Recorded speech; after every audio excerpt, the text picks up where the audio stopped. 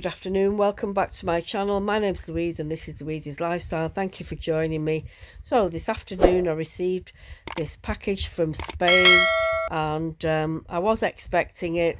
It's not something that I'd paid for. I've done a swap with the lady who sent me these.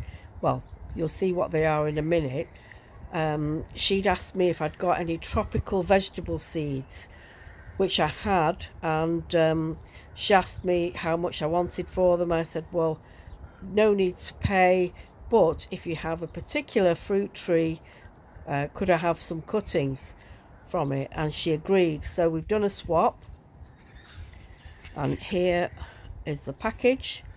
And she's never sent cuttings in the post before, so she's wrapped them in some moist tissue. She said, would that be enough? I said, yeah, it should be fine. I mean, I'm not sure how long it took, perhaps maybe a week in the post from Spain, I don't know.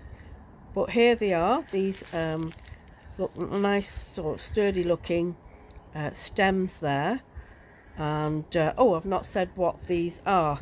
These are purple guava stems, cuttings, and I'm going to attempt to root them just in plain water in this glass jug. And you might be wondering why using a glass jug. It's just in the past I've used this jug to root cuttings before, and it seems to work better in glass.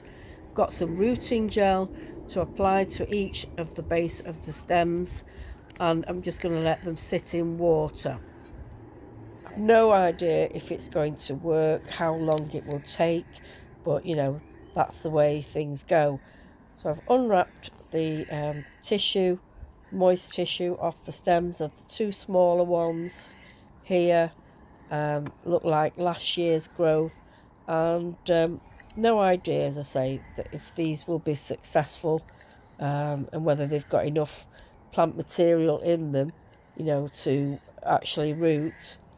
Hoping at least a couple of these, maybe the thicker ones, will you know, be successful, but just have to keep my fingers crossed. I'm just checking the base of each stem. Sorry about the poor focusing, just to see if there's any sign of rot. Can't see anything. It looks, you know, the material there looks fresh. No blackening. This one looks like it's been torn off the stem. It's more surface area, so I'm not going to cut that off. That'll probably help to absorb more water. And so yeah, I need to apply rooting gel to each of these and then pop them in water.